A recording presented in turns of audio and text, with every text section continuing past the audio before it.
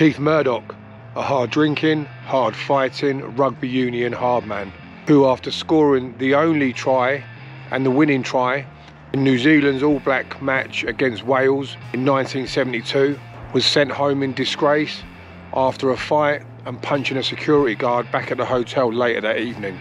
But instead of heading back to New Zealand, the quiet and publicity-shy Murdoch changed flights in Singapore and headed off instead to Australia, where he disappeared into the vast outback, going walkabout for over 40 years, and he was only ever spotted a handful of times since 1972. One of those times, rugby journalist Terry McLean tracked Murdoch down to an oil rig near Perth in 1974. Murdoch apparently appeared carrying a spanner and refused to speak to the reporter, chasing him away. Keith Murdoch was born in Dunedin in New Zealand in 1943. He would grow to become a 6-foot-tall, 17-stone powerhouse. Keith Murdoch was a huge man. He had a 50-inch chest. Known for his tremendous strength. One tale of his legendary strength was when he was seen driving down the road in his Mini, towing another car. But as he had no tow bar, he apparently wrapped the tow rope round his arm and pulled the other car along with his arm out of the driver's window.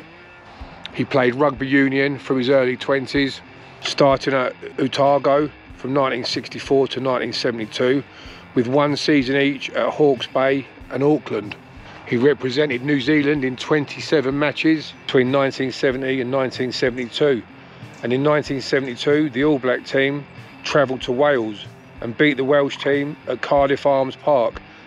It would be the last time Keith ever played rugby. The hoisted kick by Sid Going that did it. John Williams a little late getting in, and look at all those New Zealand forwards, and this massive 17.5 stone prop forward Murdoch gets the try. Because after scoring the only try of the match, and in fact the winning try, Keith and the teammates would do the traditional celebratory drinks back at the Angel Hotel in Cardiff, and at some point in the night Keith Murdoch was involved in a fight with security guard Peter Grant. There are actually quite a lot of security guards in the hotel. Many of them were patrolling with Alsatians. The general consensus of what happened is Keith went to the hotel kitchen looking for food later on in the night. He was refused entry by security guard Peter Grant. Other guards arrived and a fight broke out, resulting in Peter Grant being punched by Keith Murdoch. The following day, for the first and only time in All Blacks history, Keith Murdoch was actually sent home in disgrace. The rest of the team threatened to strike and pull out of the tour if Keith was sent home, but Keith pleaded with the team to stay on and carry on playing without him.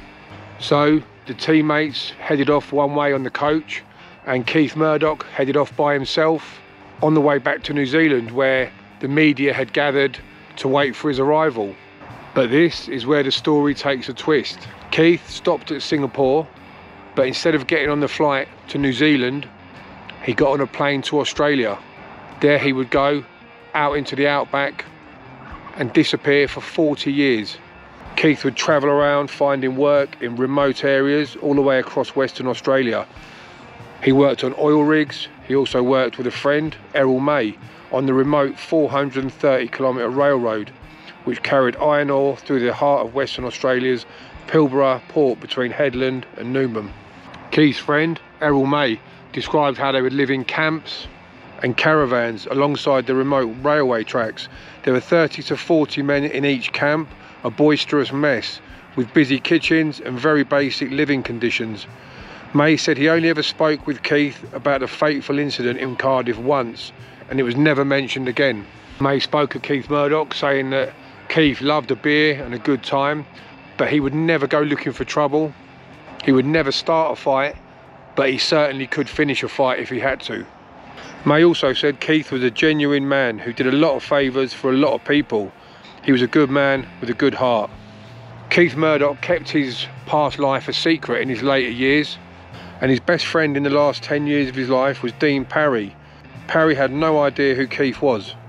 The pair would drink together most afternoons in Carnarvon, 9 hours north of Perth. And all the time that Keith was out in the outback, his All Black teammates in New Zealand always kept an empty chair for him at the reunions, but Keith never arrived.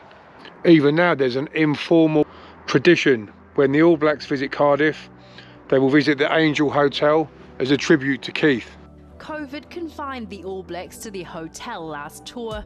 This time they're allowed out, reinstating traditions like a visit to the infamous Angel Hotel, where 50 years ago All Black Keith Murdoch punched a security guard before being sent home in disgrace. The prop never made it to New Zealand, hiding out in Australia. Probably a little acknowledged within the team that the situation with Keith wasn't handled that well. You know, I wouldn't wish that upon anyone to happen, to feel like that these days. So Keith's friends have described him as a good, hard man, a good teammate who didn't deserve the reputation that he had. His good nature was also witnessed another time when the All Blacks played Ulster. Keith Murdoch. Keith Murdoch was a huge man. He had a 50-inch chest. Ulster played the All Blacks in 1973, and they were in the Doonadry Hotel, and they were under police and army guard for 3 days. And at the dinner that night, Ulster were beaten by the All Blacks, and I was sitting for some reason between the two props, Kent King Lambert and Keith Murdoch. And after the dinner I said to Keith, do you fancy going for a couple of drinks? He says, I can't, because I am going to the security hut with 2 cases of Guinness to drink with the security men because they've looked after us so well. Now that me was a very kind act, and he's been labelled all these years basically as a thug. He wasn't. He was a very thoughtful man. So Keith had been in the Outback for many years. He briefly came back to New Zealand in 1979 and saved a drowning child from a swimming pool. But once again he disappeared before any reporters could find him. And in 2001 Keith was questioned over the mysterious death of an Aboriginal man named Christopher Limerick. Limerick had been found dead in an abandoned mine. This was a few weeks after Keith had caught Limerick trying to break into his house. Now Keith wasn't actually a suspect, but he had actually chased Limerick away from the house, and upon hearing of Limerick's disappearance, Keith had apparently remarked, I don't think he'll be back. In later years, Keith found out that he had a long lost son. His son was now in his late 40s, and the pair were looking forward to meeting up in Carnarvon, when a week before their meeting in 2018, Keith sadly passed away at the age of 74. Keith was buried in Carnarvon in a dusty graveyard, and around 12 mourners gathered to pay their respects, including Keith's sister. So that was the fascinating story of Keith Murdoch, a man who was maybe misunderstood. He liked to be by himself. He kept a very select group of friends. He would fight if he had to, but all the people that knew him spoke very highly of him. So I hope you all enjoyed the video. Thank you for watching if you did make it this far. I really appreciate that. Please feel free to hit the like button and to share the video if you like it. It really does help with the channel. And please feel free to subscribe as well, because that really helps with the channel. And I'd love it if you leave a comment, let me know what you think of the video, let me know of any subjects you like for a future video, fighters, rugby players, boxers, anything like that. Leave it in the comment section and I'll stick it on my list, and I'll add it into a future video. So thank you everyone, and I look forward to seeing you all on the next video. Cheers.